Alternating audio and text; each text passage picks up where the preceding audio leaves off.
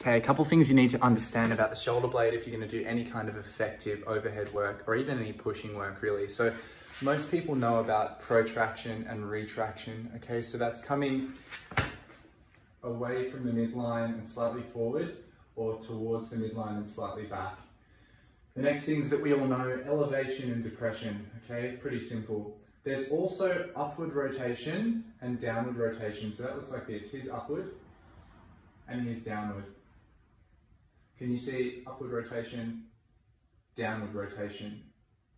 And then there is anterior and posterior tilt. So anterior means tilting this way, posterior means tilting this way. So here's anterior tilt. You can see it's kind of like tilting forward. And here is posterior. So it's not going forward, back, up or down, it's just working here to here.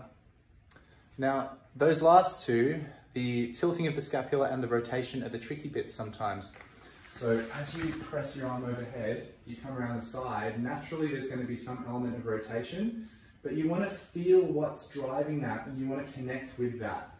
So feel it scooping upward this way and press up.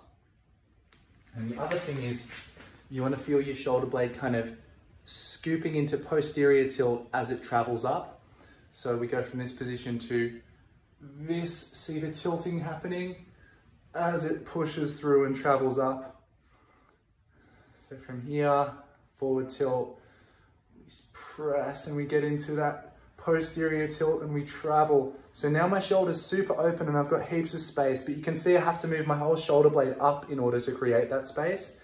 If the shoulder blade drops down, it's going to close because there's not enough space between the joints in here. So you really have to drive, expand the back ribs, get that posterior tilt, and then when you hold something overhead, it's going to be really effective because you'll be training that really nice position. So that's how you're going to do any overhead pressing or carrying, with an awareness of that rotation and tilt.